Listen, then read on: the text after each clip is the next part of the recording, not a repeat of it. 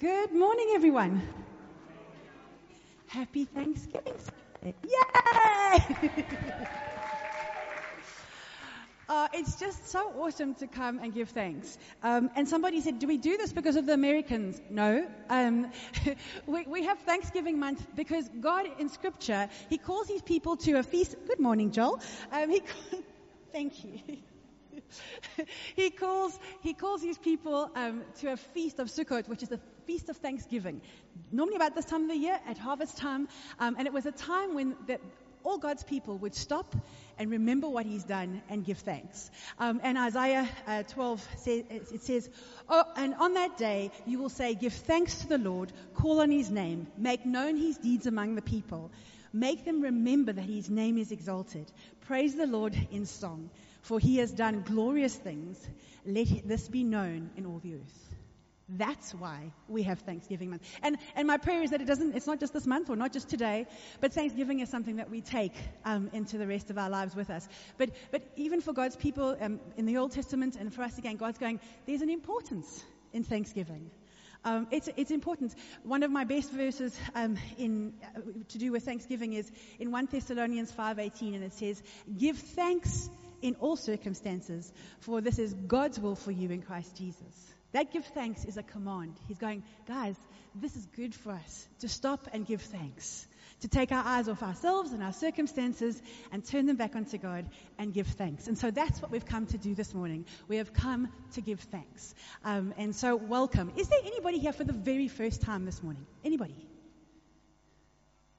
Welcome, Nate. Does it feel like your first time? It's great to have you with us again. Anybody else? At the back. Welcome to the ladies at the back. It's great to have you with us. Welcome, sir. Welcome. Let's give them a round of applause. It's so great to have you in the service. We are so blessed to belong to this beautiful family, and we hope you feel welcome. Normally, I would say, I'm going to invite you to coffee afterwards, but due to Eskom, there's no coffee. But due to grace, there is cake. So don't, yeah, exactly. So don't run home. Please come and share the most delightful cake with us, and we'd really love to get to know all the new, and to the rest of the family, it'll be just really lovely to touch base with everyone. So Thanksgiving Sunday is for us is a time where we focus on God and giving Him thanks, but we also stop to thank all of those who've served. And we in this family, this doesn't happen without the full body of Christ. And that working together, and we're going to talk about that a little bit later, but I just want to. We don't have time to call them out by names. I wish I could. And I wish I could buy you a huge big gift, but I can't. But what we're going to do this morning is, if you serve, and I call out the group that you serve in, don't you just want to stand? I just want everybody else around you to see, and we're just going to pray for you. So if you serve in worship, in any kind of format at worship, please stand. And remain standing. If you are hostess at the back and help handing out or serving or blessing, please stand. If you are an adventure church leader, please stand. If you are in the prayer team, please stand. If you are a teen church leader, please stand. Gap and Vibe leaders, please stand. Fireflies leaders, please stand. Those who help serve at coffee at the back on Sunday, please stand. Home group leaders and home group hosts, please stand. Those who are involved, I want to say in the finances, and hopefully that all of you would stand, but what I'm talking about now is the guys who do so Jose, Gail, and those who help, Don, if they could stand for the finance as well. Those who help serve in communion, if you could please stand. And those who help pack and sort the meals, once a month meals, please stand. Isn't that amazing? Don't we have an awesome family? Let's give them a round of applause.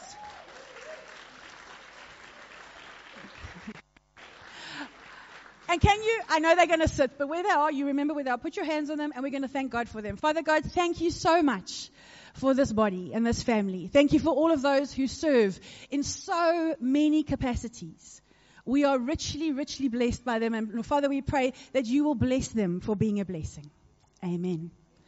One more thank you. We have a very special family in this church. So for the worship to happen, and we're very blessed with our worship team, but for worship to happen, we need a practice in the week. And unfortunately, the church is not available. So we have a family in this body who every week allow us to invade their home and make a lot of noise. And they set up and they give us drinks, and they are just the most amazing hosts, even when they're not on duty. And that's the Stains. And I just want to really honor the Stains. So thank you so much.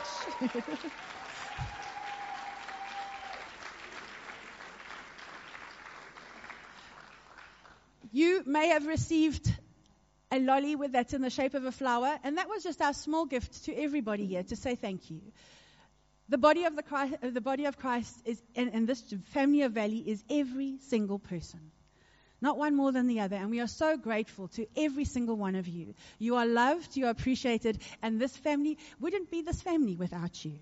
So we are very, very grateful for you. And this morning, we have got a very special family member that is who's going to share with you this morning. And this is Tara.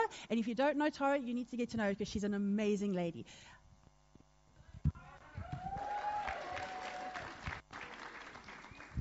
Okay, so I don't know I'm going to do this with seeing you without my glasses, but not seeing my notes without my glasses.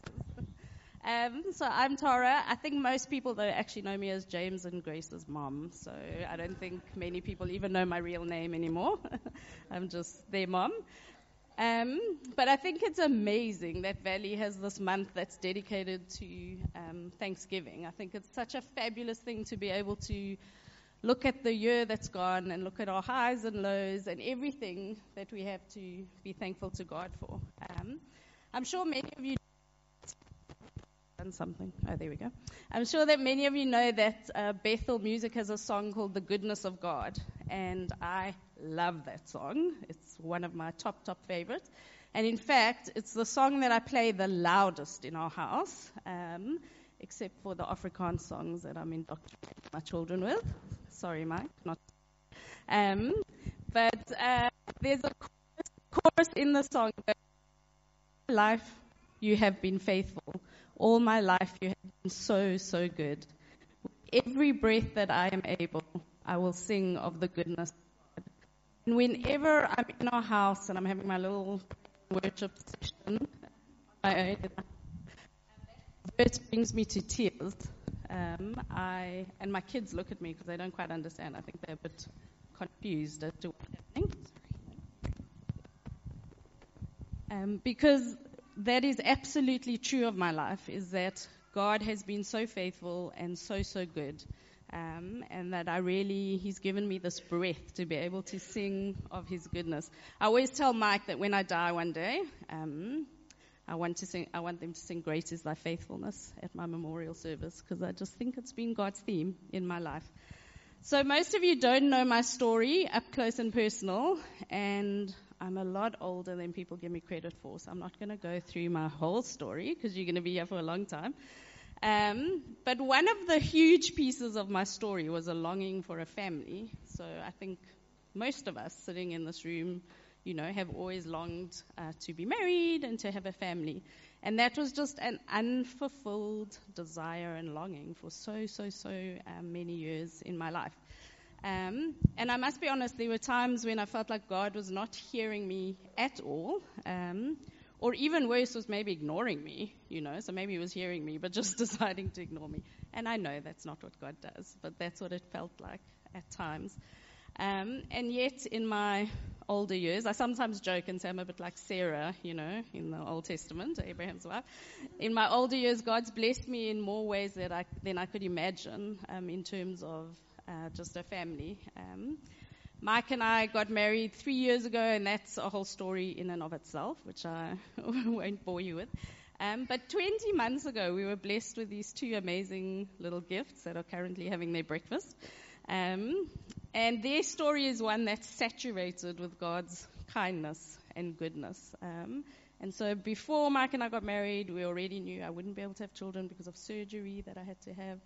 And so we started a surrogacy process soon after we got married. And for those of you, if you don't know how surrogacy works, it's basically someone else, some incredible angel, volunteers to carry children for you. And in our case, It was a complete stranger, so someone who didn't even know us. Surrogacy is a very expensive process. It has lots of complications. Many people have had lots of disappointments and failures in it. And yet for Mike and I, our story was God just made our path straight. And so every step in the journey of that process, there would just almost seem to be no obstacles because it just was a smooth process. And so we're so, so grateful that 20 months ago we received our precious gifts. And so as I look at my life and I look at all the no's and I look at all the not yet but waits and I look at all the yeses that God answered, I'm so grateful for how that it's not just about what He has given me, but it's also what He has revealed to me about Himself through that whole process. There are no's that I can look back now on my life, and I'm so grateful that God did say no. That He didn't say yes. At the time, I might not have felt that way. But looking back, I can see, how He was at work. In the waits, which were very, very, very frustrating, God taught me so much about His character, about His love for me, about His word. Because in those times, I had to go deeper in His word than any of the other times. And so God revealed so much of that to me.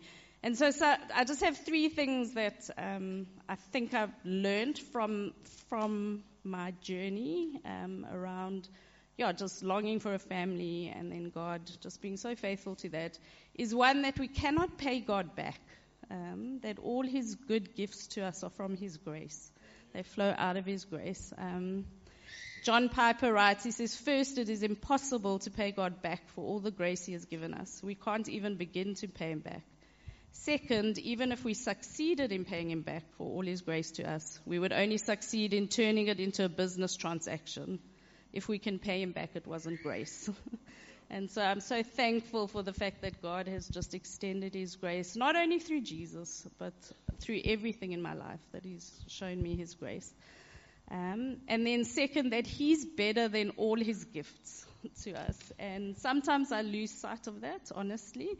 I look at my husband and my family and my friends and my extended family, the job I get to do, and I just go, oh my gosh, and I lose sight of who's actually given me all those. But there's nothing better than all His gifts. And so our gratitude has to be rooted in the beauty of the giver of the gifts rather than in the gift itself.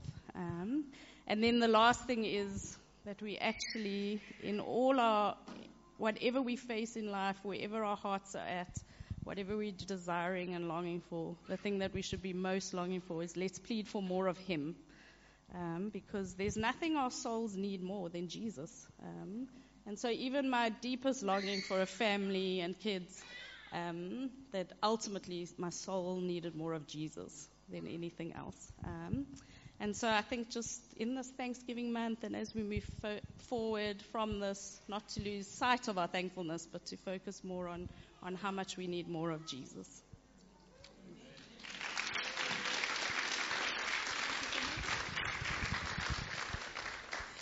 Thank you, Tara.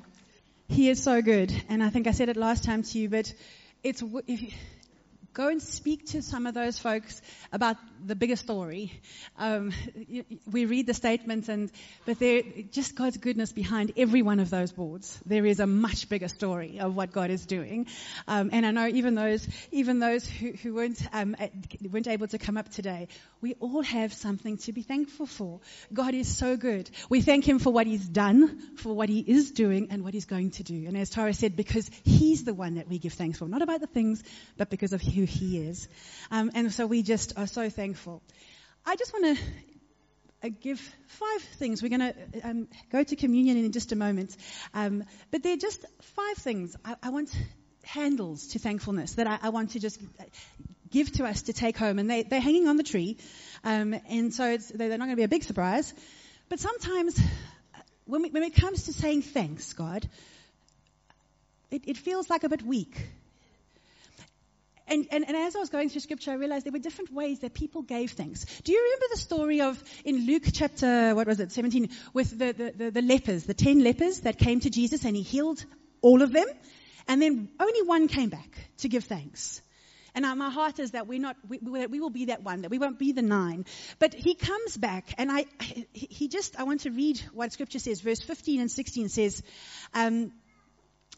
one of them, when he saw that he was healed, came back praising God in a loud voice. He threw himself at Jesus' feet and thanked him.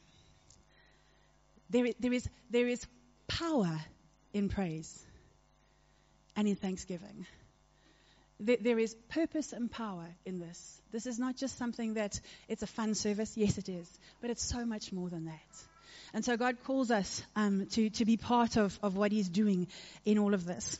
And so the first one, the 5 methods that we give thanks, the first one is to say it. He came and it says, he said thank you. So the first way that we give thanks is to say thank you with our mouths. And we see that in scripture. In Psalm 7:17 it says, I will give thanks to the Lord because of his righteousness. He stopped and said, thank you, Jesus. Thank you, God, for what you've done. And that's what we've done today. And my prayer is that that's what we'll do as we go into the week. But it's more than just speaking to God. Thankfulness is often speaking to others about what God has done. That's thankfulness. Do you know what God's done for me? That's a way of speaking thanks to God and giving him thanks. By not only speaking to him, but to others. And stop in your day and find one person that you can tell of God's goodness to you and give thanks. And the third one, David does, in Psalm 103, verse 1 and 2. David says, bless the Lord, O my soul, and all that is within me. Bless his holy name. Who's David speaking to? Who's David speaking to? Bless the Lord, oh my soul. Who's he talking to? Himself. And so the third thing when it comes to saying thanks is we need to stop and say, hey, have you stopped and given thanks to God for what he's done today? It's so easy to rush through our day and get into all the stuff, but God wants us to stop and remind ourselves, bless the Lord, oh my soul, and forget not all his benefits. So we need to say it to God, to others, and to ourselves. The next one of the way that we can the practical ways in we can show out thanksgiving is the word show. In that leper again, he does this. It says, and then he came, praising God in a loud voice, and he threw himself before Jesus. His actions, his body, his whole life spoke of his thankfulness to Jesus. He threw himself down and went, thank you, Jesus. And sometimes our thanksgiving needs to get past our lips. We need to be able to show it in our lives, in active devotion. Remember Mary Magdalene? She had so much to be thankful for. And what does she do? She comes running to Jesus, not worried about anybody else, what anybody else thinks, and she cries. And she washes Jesus' feet with her tears, and she wipes it with her hair, and then she breaks this expensive ointment and anoints his feet. Her actions declared her devotion to him. Her actions showed that thanks. And so we need to say it, but we also need to show it in our lives, in our actions, and in our devotion. The third one, we've done quite a bit this morning. The third one is to sing. And people go, well, it's not my thing. Firstly, the Lord says, make a joyful noise unto the Lord. It does not say sing beautifully, but it does say sing and give thanks. Thanks, Amanda. Even the leper, when he comes up, remember it says he comes back praising God in a loud voice, not mumbling it under his breath, but in a loud voice. Psalm 100 is called the giving thanks psalm, and it says, make a joyful noise to the Lord, all the earth. Serve the Lord with gladness. Come into his presence with singing. We need to be singing. And again, it's a command. God knows what we need. And when we stop and we sing praises to him, Psalm 95:2 says, let us come into his presence with thanksgiving. Let us make a joyful noise to him with songs of praise. Psalm 147:7 says, sing to the Lord with thanksgiving. Make melody to our God with a lyre, with our instruments, with our voices. He wants us to sing, and give praise. And then in Psalm 100, that verse that says, enter his gates with thanksgiving and enter his courts with praise. That's what singing and thanking God does, is it ushers us into his presence. It's about not coming to Him in fear, not coming to Him in doubt, but being able to, when I stop and I give thanks and I sing it and I say it and I show it, my perspective changes. And I'm able to go, God, you're good and you've got this. So that when I start praying about those needs, my faith is up there because I know, as we've seen this morning, God who's done it before will do it again. And so it's the joy of being able to sing and enter His gates with thanksgiving and His courts with praise.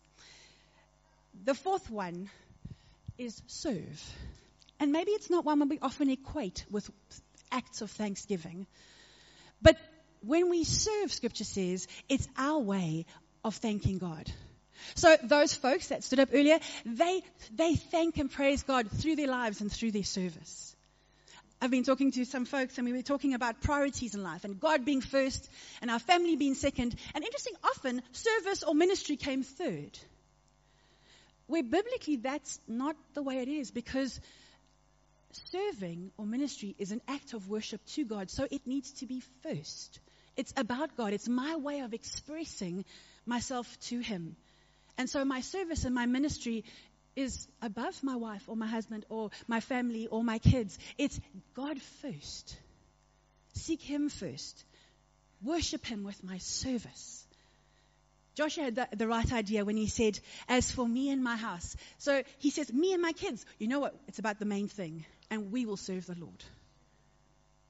So another way of giving thanks is through our service. And I really want to encourage you. There's such a blessing that you get as you're able to serve your great Father. What a blessing. There's nothing quite like it. I was talking to somebody and they were talking about how, we as the family is the body. And as we're all called to serve in whatever capacity. And some of the mouth, probably me, some of the legs, some of the hands, whatever there is. But they were saying, the interesting thing when it comes to serving, in our body, if one thing doesn't work, if we break our leg, we call all of ourselves handicapped. And we have to push people around in wheelchairs or crutches. The picture holds true in the church. We are the body of Christ that are all of us are called to serve. That's our way of giving thanks. And when we do it together, we're a healthy, functioning, worshiping church. But if we don't, even if some of us do, but others don't, what happens is we limp. And we don't live the fullness that God has for us. So I encourage you to serve. And the last one, maybe it sounds a bit strange, but one of the ways to give praise is to stop. Stop comparing, stop complaining, stop grumbling. Sorry, I had to say it. but think about it. When I compare, I don't want to sing worship because you're Terry or Wendy or Catherine. And what we do when we compare is we don't give thanks to God, but we actually take away the glory that He's given us. And so we need to stop comparing and say, thank you, God, for my voice. Thank you, God, for my life. Thank you, God, for what you've given me. We must stop complaining. It's so easy to see all the negative. But when we stop and you actually start writing it down, we have so much to be thankful for. God is good and He never, ever leaves us or fails us. He has given us everything we need for life and godliness. He is worthy of our thanks and praise. So we need to stop comparing, stop complaining, and stop grumbling. So my heart is, as we leave from this place, that we go out with thankfulness in our words, to God, to others, to ourselves. That we go out and we show it in our actions. That we serve, that we sing, and that we stop and honor God in everything that we say and do. So in this service, it's such a privilege to be able to stop and thank God. But Terry said it at the beginning of this month. She said, you know what? If we really battled and couldn't think of anything else to be thankful for, if Jesus on the cross was all that we had, we would have enough to be thankful for the rest of our lives. And let's be honest, we've got way more than that. Because when Jesus gave His life, He didn't just give us salvation. He gave us the fullness of life. He gave us life and life abundantly. So He exchanged, we're going to commemorate it now at communion. He exchanged that, thanks my darling. He exchanged that thing with us where I got to receive all of Him, and He took all of me. So I get to live not only from what He's won for me, but from the fullness of His life. So living my life in worship to Him is a way of thanksgiving. And so the communion table for me is the greatest table of thanksgiving, because we give thanks for that beautiful gift of Jesus and the salvation that He's won for us and the life that He has given us and the breakthrough that He's brought in our lives. So can I ask that those who are serving communion will come up, and they're going to start handing out the elements. But as we prepare our hearts, God invites us to this table of thanksgiving, and He says, remember what I've done. Remember what I've done for you, everything that we've been talking about, the cross, the life, the abundance that He has given us. Remember. And as you do that, some of you, maybe you have, I think you were all given streamers at the beginning of the service. As you prepare your heart, as we lay down the junk and go, God, I'm sorry for that, but I receive the fullness of the cross and what you have won for me. As we think about all that He's done for us, why don't you take a stream, and at the end, there's a piece of paper. And as part of your preparing your heart for communion, I just want to encourage you to write down your thanks to God today. Whatever's on your heart. Thank you for the cross. Thank you for your love. Thank you for my family. Whatever there. In preparing your heart for communion, let us just write down our thanks, and we'll deal with it later. But just the pen should be under your chair or around you. There are some up front. But this time is to stop and prepare your heart for Him. And maybe write it out as well. So as you just considered all that He's done for us, and as you look, if you still have the bread and the wine, just as a remembrance, that's what this meal is about, is remembering what Jesus has done, remembering His goodness to us, that His body was broken so that that He could take all that was our mess, and that which was broken in our lives, and His blood was poured out so that we could have life and life abundantly in Him. That's our Jesus. And so let's just bow in prayer. Jesus, thank you. Thank you that you came and you died on the cross for us. Thank you that you loved us so much that you came and you took our place. Thank you, Jesus, that your body was broken so that we could be whole. Jesus, thank you that you paid the price for our sin, that we could be righteous in you. Thank you, Jesus, that you took our faltering and our fallen steps and you gave us life and life to the full in you. So thank you for your blood that was poured out. Thank you, just as it resembles the grape juice that of new life, because of you we have new life in you, and we give you thanks. Thank you, Jesus. Won't you eat and drink now? As we come to the close of our service, we're going to end off with a song that we've been singing all month called Praise. And it's the song that I spoken to me. The words are, no matter what's going on in our lives, we get to praise. God's got this. So I don't need to look at my circumstances. I get to look at Him. And I get to thank Him for what He's done, what He's doing, and what He's going to do. And so we are going to be singing it shortly. And the teenagers have learned to dance with that. And what I want to say is, part of showing our thanks, if you want to dance, dance. If you want to sing, sing with all your heart. Because our God is worthy of praise. It doesn't matter what anybody else thinks. I don't want to be the 9 lepers. I want to be that one that comes and falls at His feet, singing loud and giving thanks, because He is worthy of all our praise. Won't you stand and let's praise together? So don't sit. We're just going to close the meeting in prayer. But one last thing you have to do after prayer, your streamers, as an act of showing thankfulness, you are to please throw it over the tree after the service. Bless you. So Father, we thank you for this day that you have made. And Father, that we live our lives, that we would live our lives praising and thanking you. That we would enter your courts with thanksgiving and enter your gates with praise. And so, Father, as we go, help us to, again, keep turning our eyes to you, for you are good. And you go before us and you make ways where there seems to be no way, as we heard in Tara's testimony. Thank you, Jesus, that our praise is for you and you alone. Amen.